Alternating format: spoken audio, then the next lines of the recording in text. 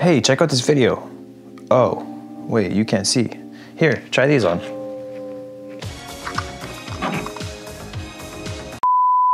So I've already done a ton of mods to this phone.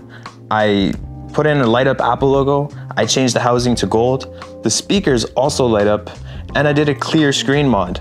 But we're doing something completely different this time and that much more complicated. You can do this mod to almost any LCD screen, but iPhones are a little bit tricky. And I had to take this idea to a friend of mine to see if he could pull it off. Luckily, he said, no problem.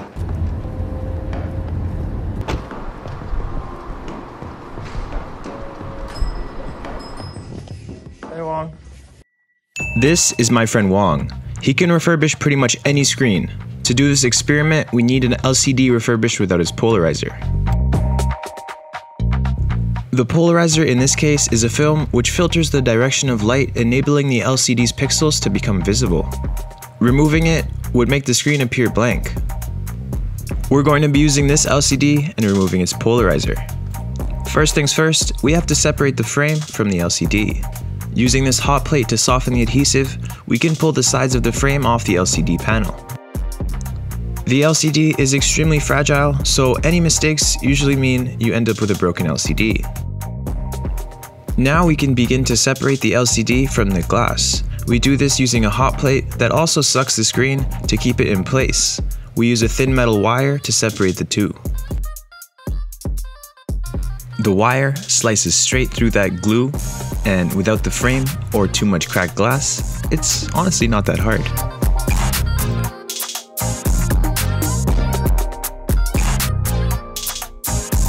The LCD has now been separated from the glass, and it's ready for cleaning. The glue can be really hard to remove, so you have to get creative. This little tool is spinning so fast, it's just picking up all the leftover pieces of glue on the way. I used to use my fingers to get the glue off, but Wong's just built different. Now it's time to remove the polarizer. Normally, if this was intact, they would keep it on, but for this experiment, we need to take it off.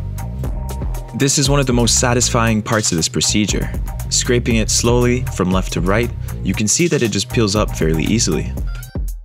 Once again, this is extremely fragile. Any mistakes result in a broken LCD, and the process has to be restarted. The blade also heats up to soften up the adhesive. When you have the right tools, any job can be easy.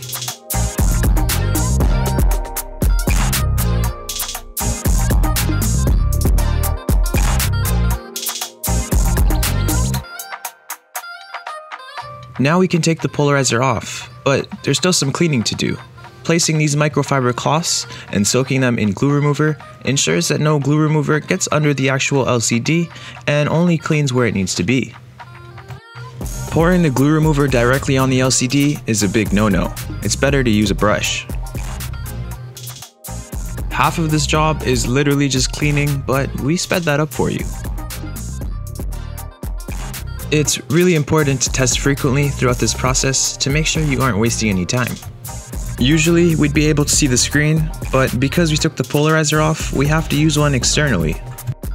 That's just a little sneak peek of what's to come.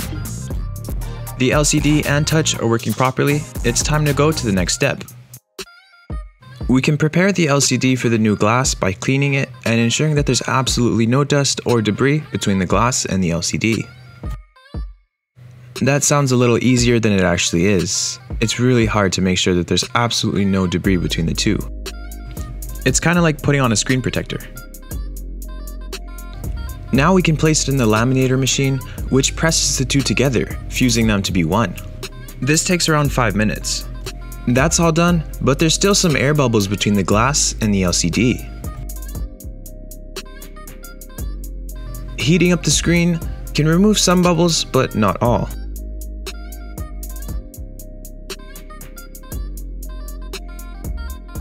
Which it just did, but we have to place the LCD into a bubble remover machine, which sucks all the air out of it. And just like that, now we have a brand new screen with no polarizer installed. It's time to get this back to the office and install it on our gold iPhone 7 Plus.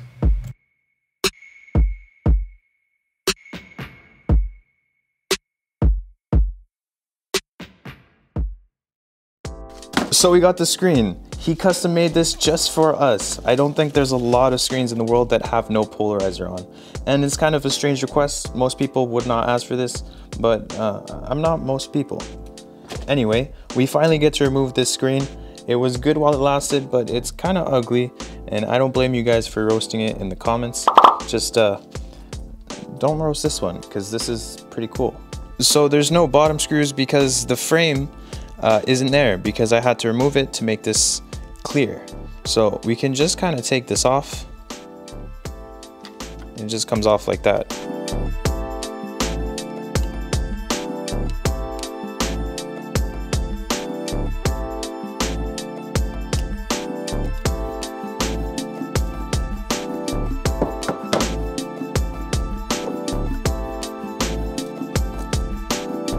So now we're gonna swap over all the internals, the front camera, the front earpiece speaker, and the home button over to here. And we're done.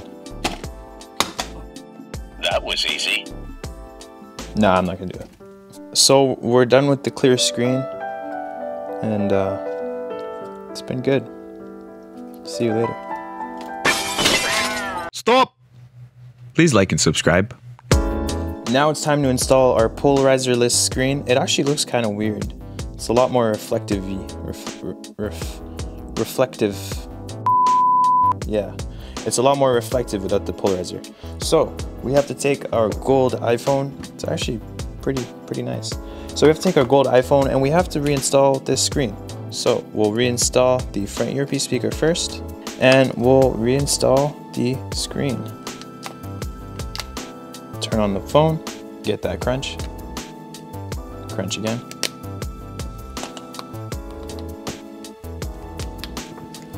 Now you see me, now you don't. Okay, so we have the screen installed with no polarizer,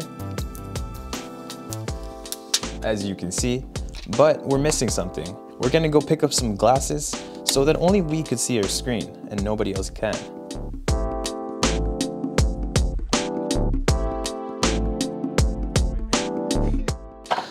So we have these polarizers and they can't be at this angle or they could be upside down. They have to be straight up though. So we're gonna have to either pop the glass out and glue them on so that you could see, or we're just going to glue them on the glass.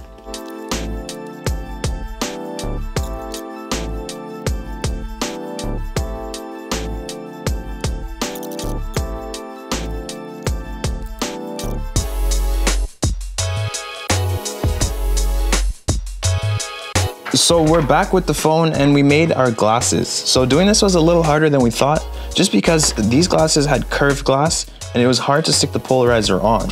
But these glasses, we just popped out the glass completely and placed polarizers, and these ones work really well. So these are definitely going to be our go-to for this project. We also have these beautiful pink glasses. They work decently well too, but they're a little too dark for my liking. I also bought some of these glasses from Amazon, which have a weird inversion effect on the phone's colors. Not really sure why, but these are polarized sunglasses, and I'll probably be taking these outside and using them after this video.